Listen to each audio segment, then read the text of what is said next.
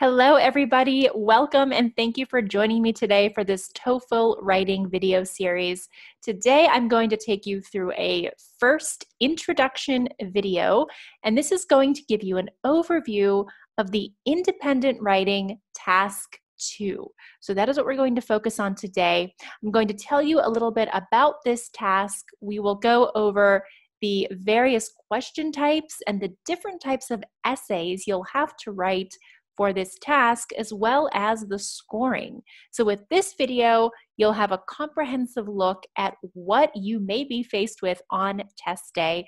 And I am sure that after this video, you'll feel much more confident and prepared to take the exam and confront these question types and really be confident in planning and writing task 2. So without further ado, let's go ahead and get started. And let's talk about some of the specifics that you should know when it comes to independent writing task 2. As you should know, it's going to be your second writing question in the writing section. And so you're going to have 30 minutes to respond. And I have a respond here because I'm thinking of the planning stage, the writing stage, and also the revision stage. So you've got 30 minutes for the whole entire package. And your topics are related to education, work, or really anything in modern society. And for a quantity of words, you want to have at least a minimum of 300 words. That should be the minimum you strive for. And this is what TOEFL states as an effective answer. So at least 300 words. You don't want to go over 400. In that case, you're probably writing too much, but just make sure you're at your marker of 300 words. Now for scoring, there are 4 basic criteria that the examiner will look for when evaluating your essay. The first one is going to be how well you address the topic. So you have to make sure that you are addressing the topic in your prompt and that you are explaining the topic at hand. Then you want to focus on how well you develop and support your ideas. Now this will come in the planning stage when we develop our argument and really reflect on the question and understand what we want to say. Then you want to make sure you are organizing the essay and connecting your ideas. This is very important, and this is why a planning stage and an outline stage can actually help you. And lastly, it's going to look at how well you use the English language. So this includes grammar, vocabulary, writing conventions, any phrasal verbs, collocations. So this is just very important. You want to make sure you have a great hold on the English language, and that is quite broad. So make sure you're practicing your vocabulary and your grammar. And of course, all of this will be scored from 0 to 5, 5 being the best. You can get a 0. It is possible to get a 0 on this essay. Basically, an essay at this level would pretty much copy words from the topic, or perhaps you're not even writing about the topic at hand. Maybe it's not connected whatsoever, or maybe it's written in a language other than English. 5, on the other hand, really effectively addresses the topic. It's well organized. It shows unity and progression, and it shows a great hold of the English language. Okay, now I'm going to go through all of the different question types that you will likely see in your writing prompts, and I'm going to start off with the 3-choice question. Now, what this is basically just one question that asks you to choose 1 out of 3 options, and it's usually going to ask you what is the most of something, perhaps the most beneficial of something, or the most important factor of something, or the best of something. So think of your superlatives here. You're going to have to pick 1 out of 3, and that's why the superlative in this case will apply. Let's look at an example. We see here, which of the following activities do you think will be the most beneficial to the environment? 1, commute by biking or walking. 2, recycling. Or 3, eating a vegan diet. Now, I want to make it clear, there obviously is not one correct answer here that you need to choose. You just need to decide which of the 3 is the most beneficial in your opinion, and also which one of the 3 is the most beneficial to write about. So this will require some practice and understanding how to really maximize your time with this essay. A lot of students get a little bit confused with this because they feel like they have a lot of options and it's difficult to choose in the moment.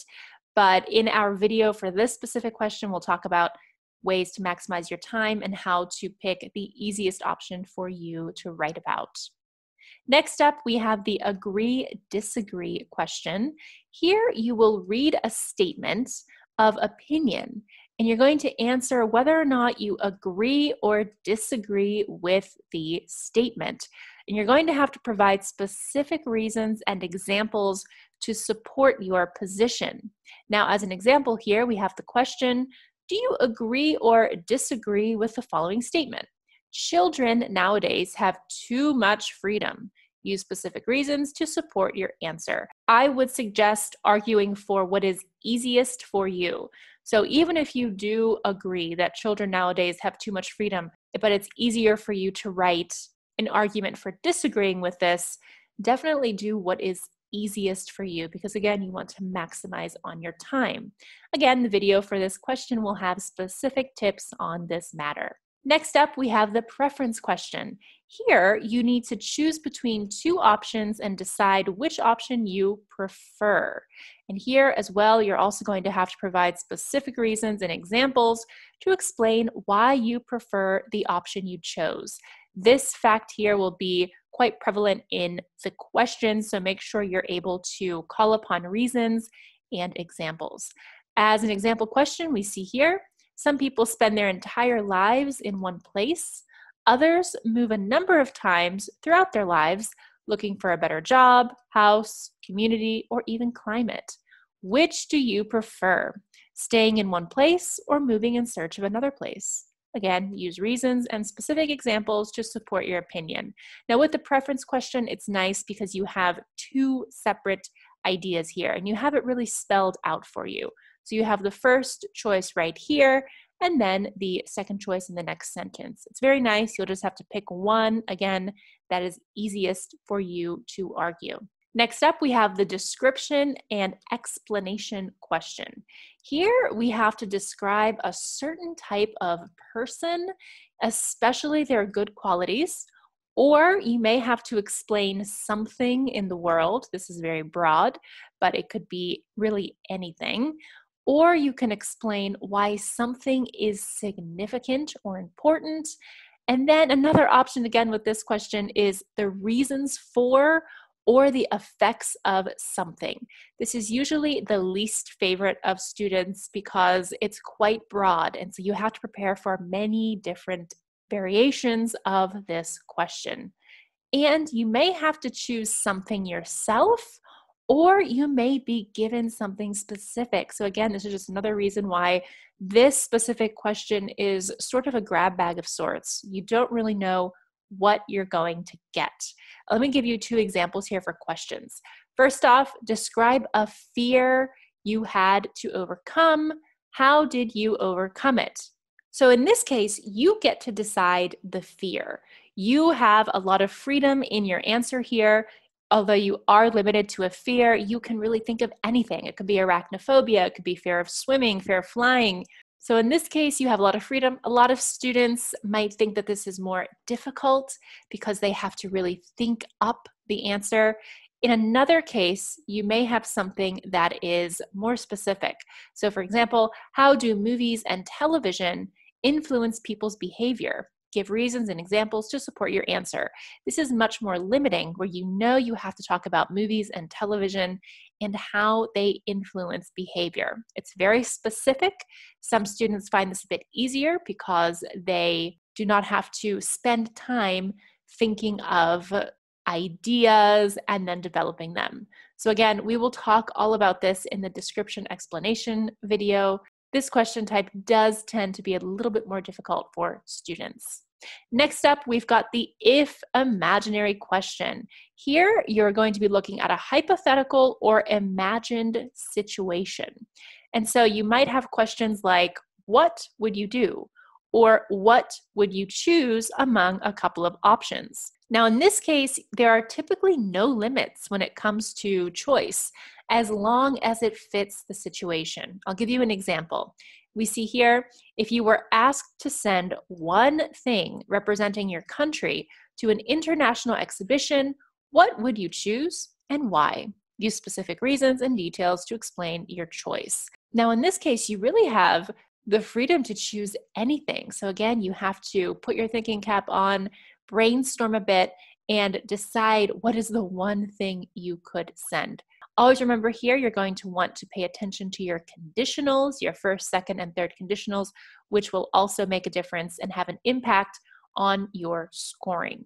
So far, we've looked at almost all of the question types, but for everything we've looked at up to this point, I want to just pause here and talk about the outline that you should use. We still have 2 more question types to get to, but those require a different outline.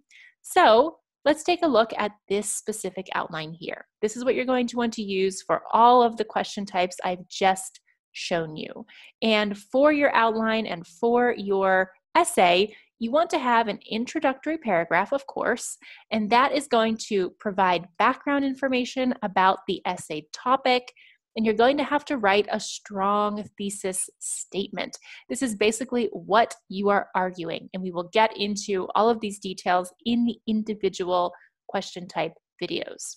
Then you're going to have 3 paragraphs, A, B, and C. You'll have to include a transition word or a phrase at the beginning, like first off, firstly, secondly, etc.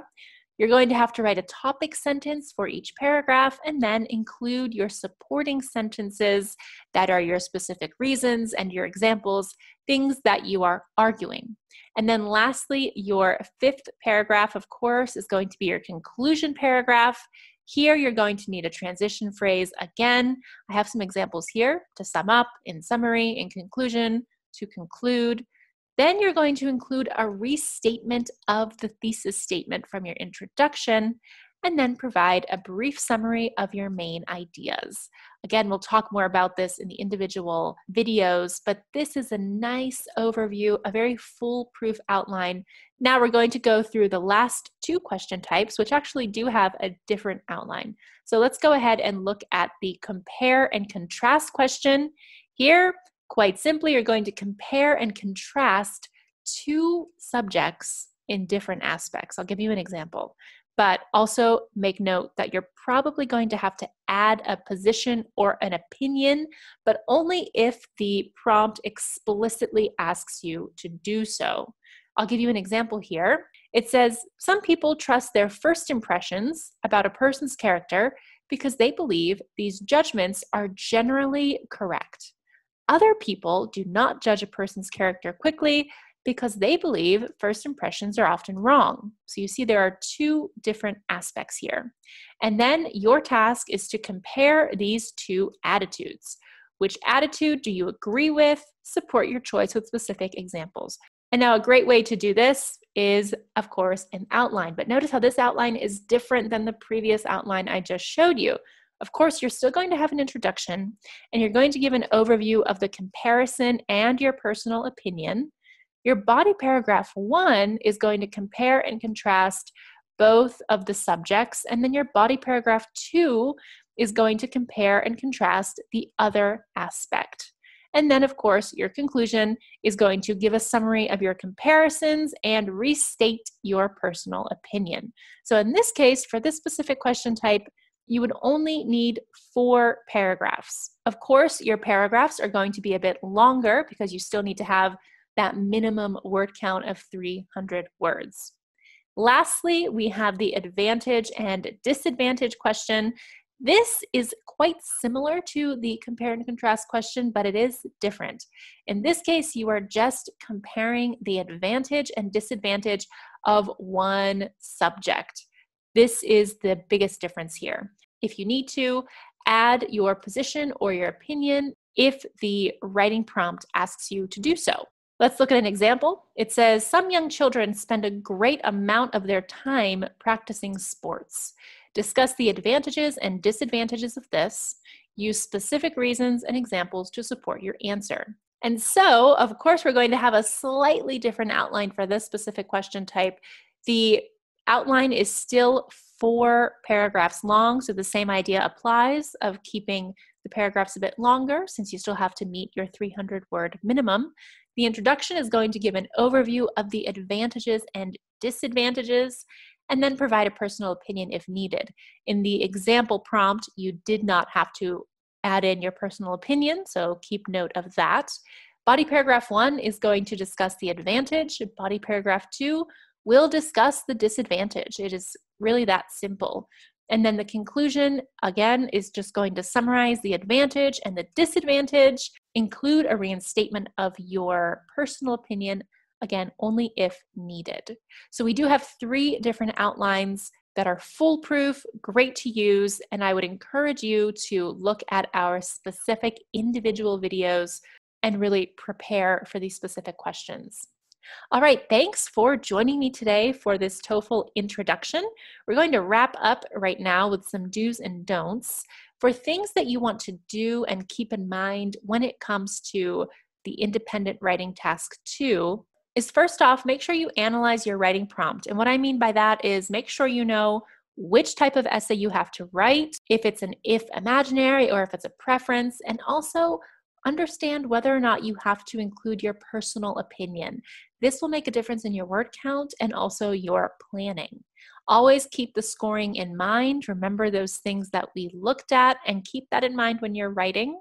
You do want to organize your outline and you want to write at least 300 words. This is the recommended word count for an effective essay. For things that you don't want to do, don't start writing the essay immediately without your planning stage. Planning can really save you and really help your essay shine. And don't confuse the question types, especially when it comes to advantage, disadvantage, and compare, contrast. And that's where the planning and your practice will really help you. And of course, don't use any complicated outlines. I would really stick to what we have recommended, the simple 5 or 4 paragraph structure. You don't want to try anything experimental or creative. You really want to stick to the basics here and make sure you've got your fundamentals and your organization as perfect as you can. All right, thanks again for joining me. I hope you will continue and check out our individual videos for these specific essays. And then you should also visit us at www.bestmytest.com/TOEFL. There we've got a lot of great practice tests and tips and tricks and really just great preparation for this exam. So we'll see you over there and I'll see you for the next lesson. Thanks, have a great day.